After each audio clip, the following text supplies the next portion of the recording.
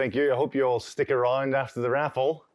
I've got no prizes on offer, unfortunately, but I will be talking to you about automating CI/CD workflows on AWS with GitHub Actions. So my name is Derek, developer advocate at AWS, and over the next 30 minutes, I'm going to take you, as I always do, on a journey through Devland.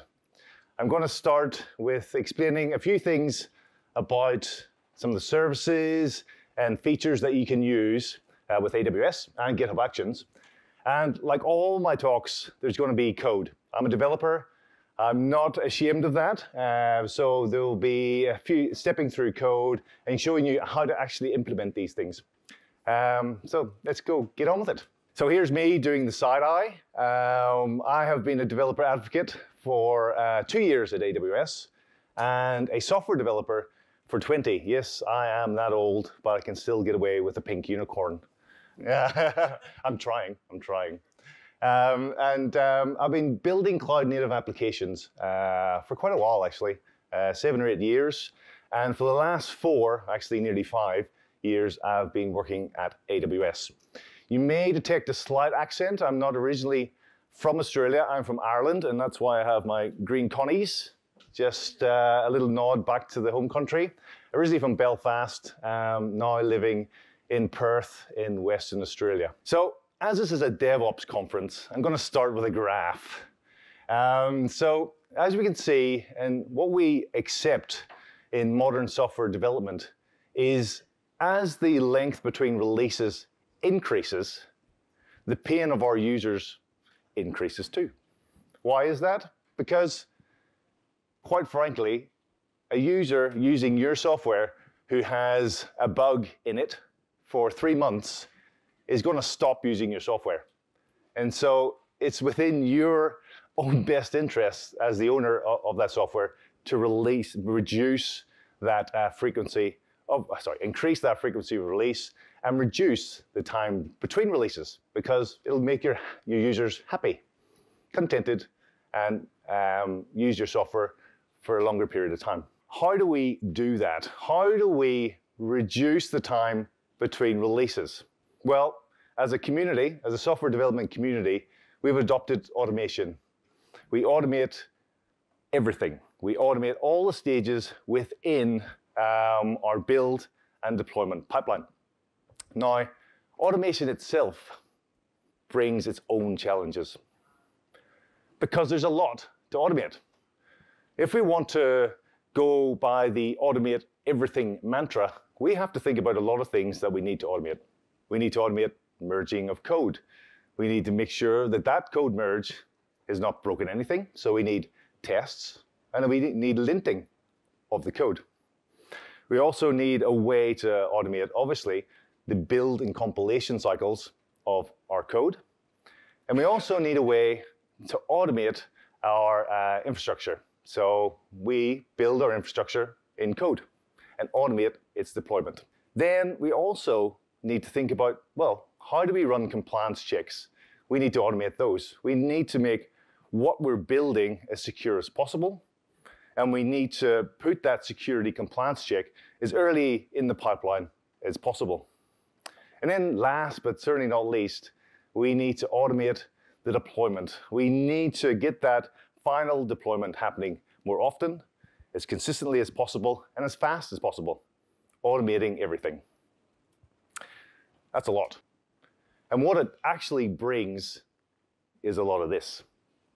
Choices. No one tool is going to do all of that. A tool might, but it's not going to be the best of breed. It's not going to be 100% fitting the requirements of your application. So you need choice. And with those choices, you need to decide, well, what is the best orchestration tool? What is the best container registry? What is the best security compliance checks that I can run so that I can reduce my release, I can increase my release cadence, but also increase the quality of my software. So today, I'm going to show you some of those choices that you can actually take. I'm going to actually build a Flask app, so in Python, and I'm going to run it in a container. I'm going to deploy that container on the AWS cloud because I'm going to automate that deployment, and I'm going to orchestrate that pipeline using GitHub Actions, and explain why later. And then at the end, I'm going to show you why flexibility is key, because when we start this process of building our beautiful app, the things that we know at the start completely different to the things that we actually are experiencing at the end. So flexibility is key. So let's start with a bit of a level set. Let's meet some services. So for someone who hasn't used AWS before, I'm going to describe the services that I'm going to use when building, deploying this Flask app. The first thing I'm going to use is a container registry. So Amazon ECR is our container registry. Why do we need container registries? Well, it's to store our containers and version them, and we can do things like security compliance checks on those containers while they're in the registry. So what we're going to do is use Amazon ECR to store the container that contains our Flask app. Next, we need somewhere to deploy that container. We need a container runtime. So what we're going to do is use AWS Fargate. So if you've never used AWS before, there's two options if you want to run containers. There's EKS to run your Kubernetes, and ECS to run containers that are not Kubernetes. Fargate sits on top of both of those. So what Fargate does, it abstracts away the underlying infrastructure of where your containers are running on. So you think of it as a serverless way and runtime and orchestrator of those containers. So with Fargate, you just have to specify the memory that you want your containers to use and the size of CPU. Next, like anything, we need to deploy and define this infrastructure. So I'm going to use a mechanism called the AWS CDK, which is how we can define that infrastructure that we're provisioning as code. So why do I want to provision my infrastructure as code? Well, obviously the code is not YAML or JSON, because tabs are hard, brackets are hard. I just don't want to write infrastructure as code in JSON or YAML when I can write it in the programming language that I like. So that's why I'd use the AWS CDK. So I can add stuff like loops, inheritance, conditionals, easy access and injection of parameters, and I can actually run unit tests on my infrastructure as code, which is awesome. And then finally, the orchestration of my build and deployment pipeline, I'm going to use GitHub Actions. So GitHub Actions is a way you can orchestrate build and deployment of code that sits on GitHub. Now, I work a lot with open source developers who use GitHub and GitHub Actions. And with working with them and starting to implement things with GitHub Actions, I've grown to see how flexible and easy it is to get started on GitHub Actions, but also some complex things you can actually do that you may not be aware of, and hence this is this talk. Why would you want to use GitHub Actions? So I've got 3 different types of GitHub Actions here that I'm going to use today. And this outlines the flexibility of the platform. GitHub Actions is a series of actions that you can get from GitHub, so published on the GitHub Actions website. You can also leverage actions from in the GitHub Actions website from AWS. So today I'm going to use credentials, configure AWS credentials, among other actions that I'm going to use to satisfy the requirements of deploying this Flask app. But also, I can run scripts that I build myself. So everybody has their little snowflake of an application that has a custom script that you need to run sometimes. And so GitHub Actions will support that. So the key and the takeaway from GitHub Actions is its flexibility. So let's start by looking at the application that I'm going to build today. So here I've got the application set up in 2 packages. I've got the application itself, so the Flask app, and the CDK infrastructure as code. So if I look into it, you'll see app.py is a Flask app, and all it does in its route is return a random string. Very simple app, but proving a process. I've also got a test. So the test for my app inserts a string and then asserts that the string is actually returned backwards. So my application is fit for purpose, like any good test, what it should do. So as well as that, because we're packaging in Docker, I've got a Docker file which defines my app and how I want to package it so that I can deploy it to ECR. And that includes the requirements. So it just needs Flask, which is pretty simple in terms of requirements text. Exposes the port and the program that it needs to run, which is app.py. Here is a task definition. So a task definition is a wrapper for a Fargate task. In here, I define how much memory and CPU I want Fargate to consume to run my application. So nothing about EC2 or anything like that. Fargate is abstracting that away from me. And all I have to define is memory and CPU. That's the app. The other thing I want to highlight is the infrastructure as code, so using the CDK. So the entry point to this CDK, which is written in Python, you can use .NET, C#, Java, TypeScript, is you define an app, and inside an app is a stack. Inside the stack, I've got an ECR repository, which I talked about earlier. I've got a VPC to house my infrastructure. I then define the ECS cluster and a role. So the role is so my ECS cluster, Fargate, can grab the image from ECR. I then inject the task definition that I showed you earlier and define the Fargate service. So that is basically my app. It's got the application, the Flask app, and the CDK.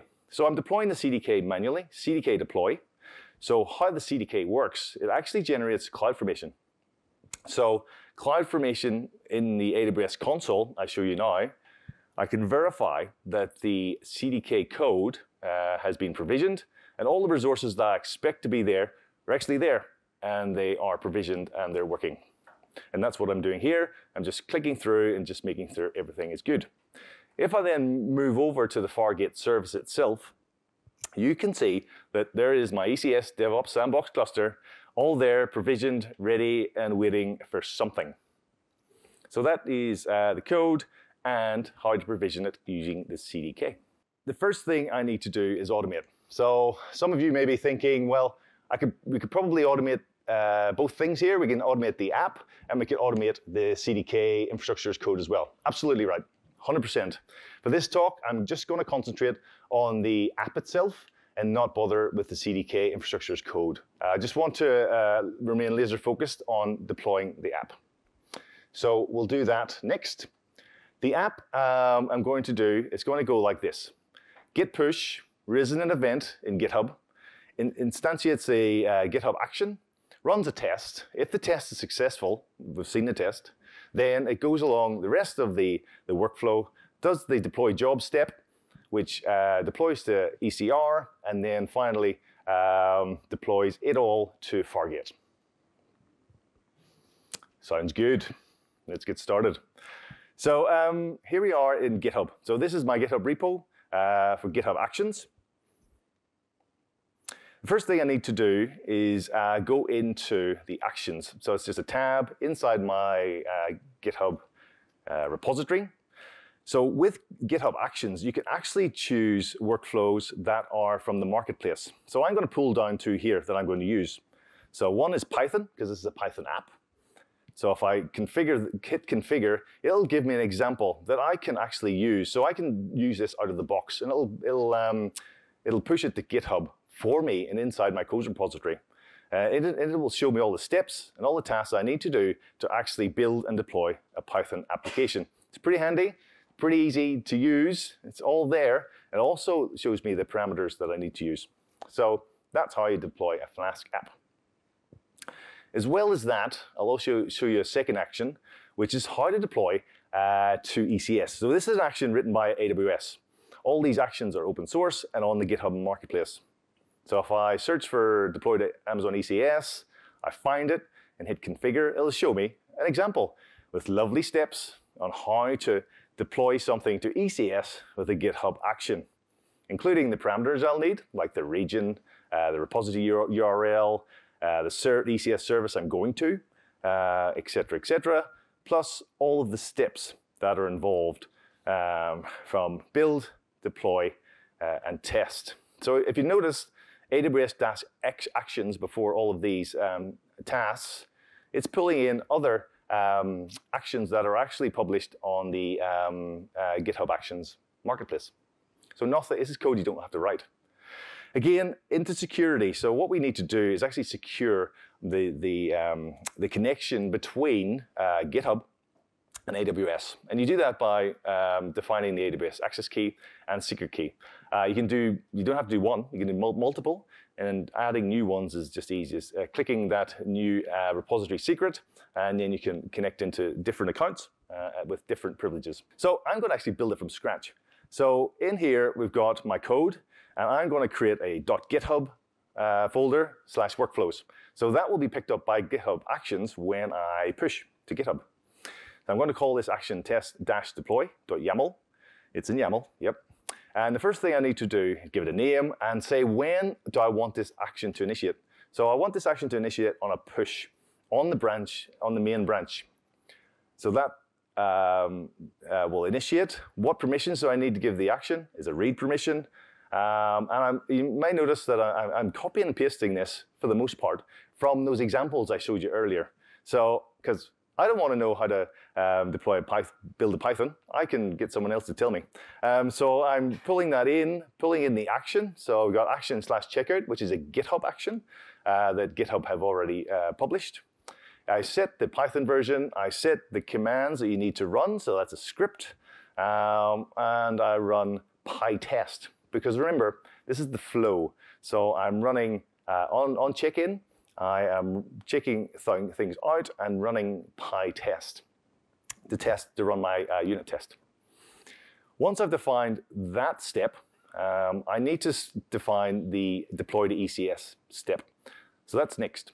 So I'm pulling in the parameters that I need, again, from that example that I showed you earlier, but I'm actually filling them out with concrete parameters. So once I've defined those parameters, including the task definition.json, I can then start building out that workflow. Again, I go to the example that I got from GitHub, and I paste it in, and I just change a few things, including the needs. So this is a dependent action, a dependent task that I'm using test as a dependent. So if test does not pass or complete, then it will not run deploy. Again, showing you that some of these actions are published by GitHub, and some of them are created by AWS, including the good old configure AWS credentials that I showed you in the earlier slide, which pulls in the access key and the secret key and the region that I need to connect GitHub Actions to AWS. I then go through all of the steps. So this is how I build and tag my container. So I'm using the GitHub SHA hash to actually version my container, so that every commit creates a new version of the container that I know I can then trace back from the deployment to the actual commit history. Next, using that commit ID, I pass in the task definition and the container name that I need ECR to use, and then finally pull that container from ECR into ECS. And then, if you notice at the bottom, once that's deployed in the cluster that I defined, I wait to see the service is stable before finishing the workflow. So that is basically the concrete example for the workflow.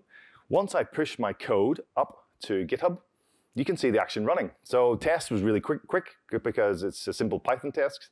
But then when I drill into it, I can see individual tasks and actions into it. So I can look into how far deploy is coming on. At the minute, it's a spinny wheel. If I click into it, you can see that currently it's deploying, waiting for ECS to be ready.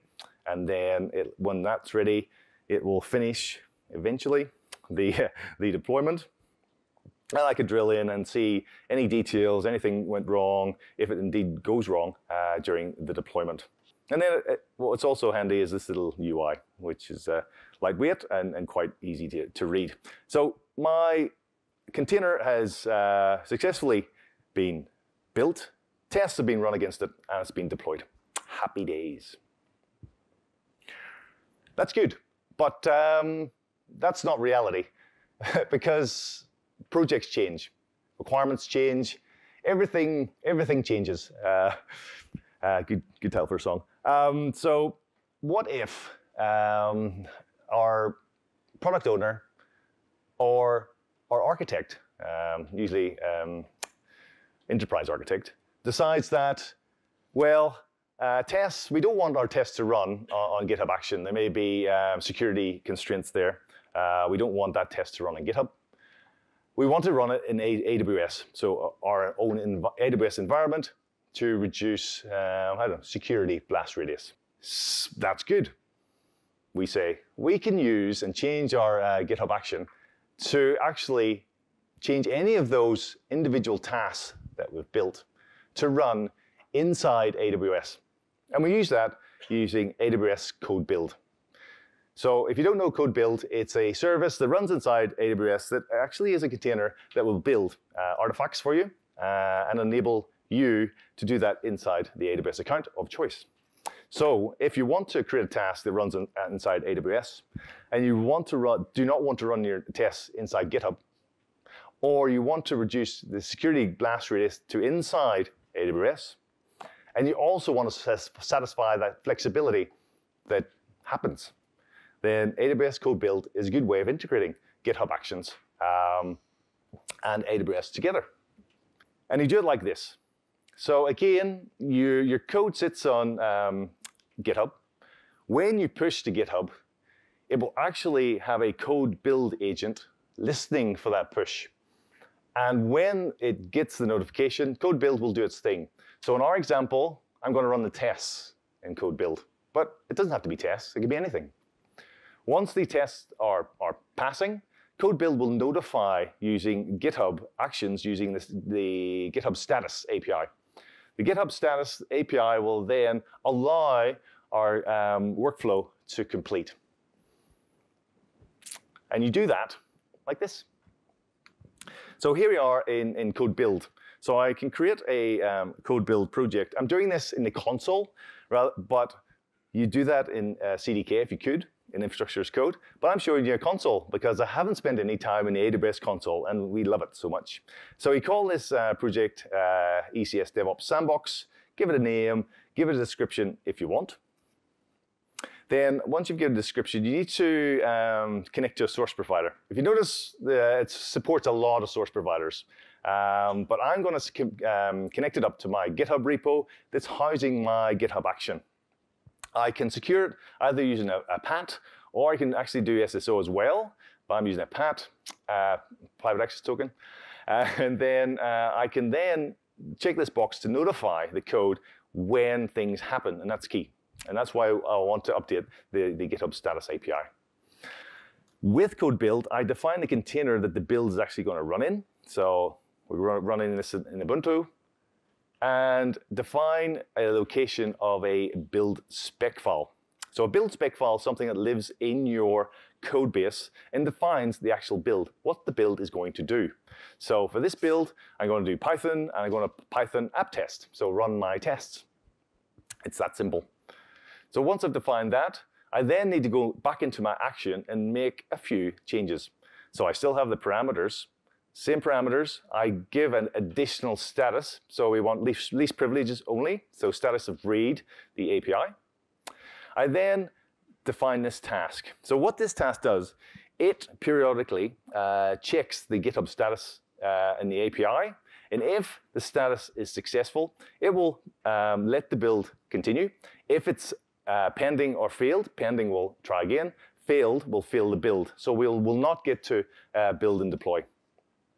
So once I push it up to GitHub, you'll see, and this is the build, code build running, you will see the code build is executed, and you can actually drill into what it actually did inside the logs.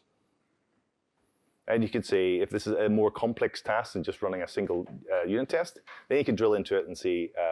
For ours, we were just running app test.py. It was a success, hooray.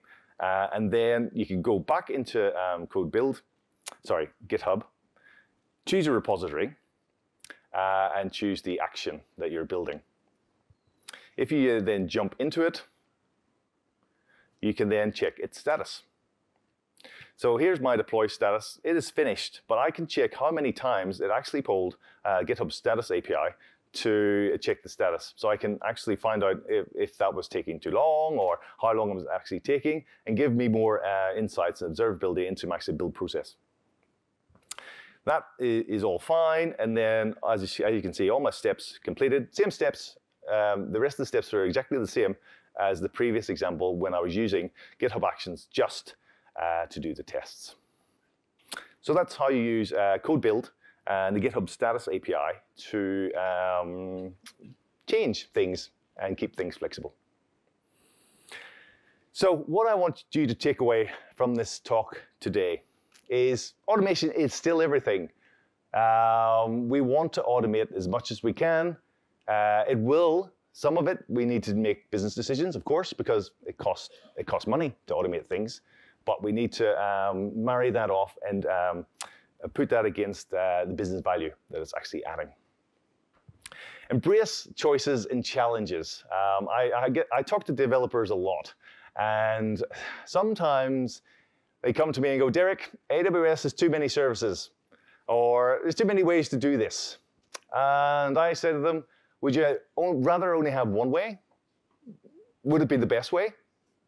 Probably not, because nobody has the best way to do things. The key is understanding the choices, understanding the different choices and their impact and the benefits that they can give. Today, I've showed you how you can use AWS and GitHub Actions to solve these challenges and the flexibility challenge. But don't ever assume there's only one way to skin a cat. Always look at options, depending on time, depending on budget, but always be aware. Never silo yourself in a single way of doing things, because things change. And the best way to learn new things, and the best way that I always use, is to build. Have a try.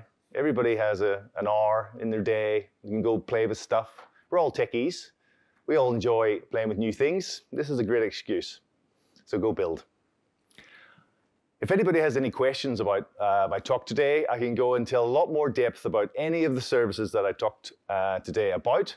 I'll be over there in the AWS booth for the rest of the day. Come chat to me, come ask me questions, and thanks for listening.